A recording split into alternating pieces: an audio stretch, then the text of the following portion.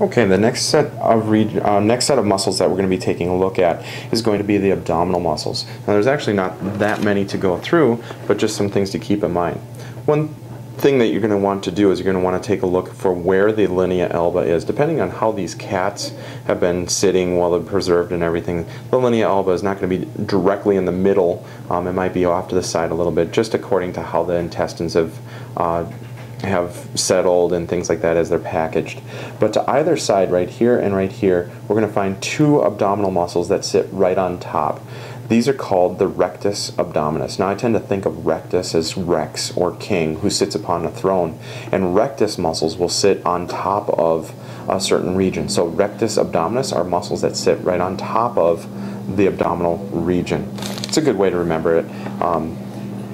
Now, as we move to the side of this, we're going to find our oblique muscles. Now, these actually are not as tricky to identify as people would think. What you need to keep in mind is that there are multiple sheets found on top. And what you want to do is you want to find the little spot where the color changes a little bit. And you can see right here that there's a line that separates, and it's basically just fascia that holds it there. And there's a line that separates where my external obliques join into just regular fascia. So what I'm going to do is I'm going to use my scalpel, and I'm just going to follow, just like with pectoral muscles, I'm going to follow that line and just very, very lightly scratch away. I'm not really doing any cutting. I'm going to scratch away that fascia, tying the external obliques to the rest of the body. Okay. Now, as I do that, I can lift up the sheet of the external oblique. Try to keep this centered for you so you can see better. And work my way down. And I can pull this sheet away. Now, what you're going to find is a bunch of fascia holding it to the next layer of muscle that lies directly underneath. Now, the top muscle, again, is called the external abdominal oblique. This layer underneath is going to be the internal obliques.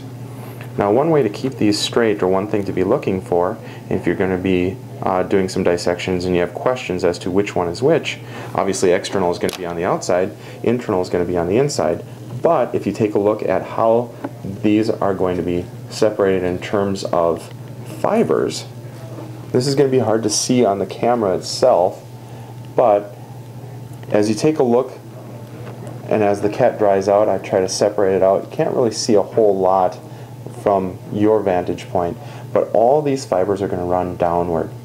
Now, as I take a look at the internal obliques, what I'm going to do is I'm going to kind of separate this off. I'm not really cutting anything. I'm just separating out layers.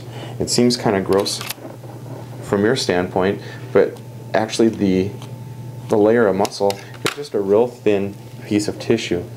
Now, as I go in here, there's a lot of fascia covering the muscle itself, so I can just pull that away, and there we're going to start to see, as I pull this, clear away some tissues, you're going to start to see another layer of muscle right here. Now, these fibers are going to run straight up, and these fibers are, because they're running straight up, it indicates a new muscle, and that's called the internal abdominal obliques. External, the fibers are going to run down, or caudally, or posteriorly, to use some of the terminology from the first section.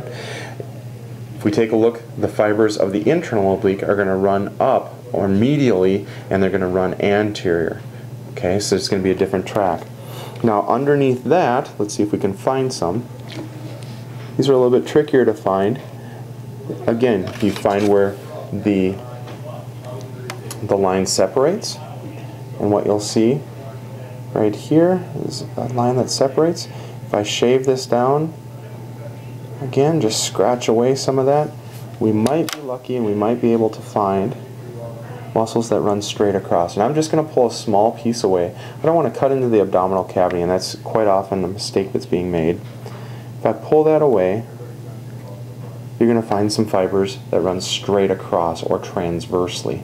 And so we've got external abdominal oblique, we've got internal abdominal oblique, and then we've got transversus abdominis. So if I can do an overview, for abdominal muscles, it's actually pretty easy. Rectus abdominis in the middle, External obliques are going to be on the side and they run down. Internal abdominal obliques, and they run up at an angle, and underneath that, I know the clarity isn't very good, these just aren't developed in the cat very well, they run straight across and transversus. I'm sure your cat will be much more developed than this one.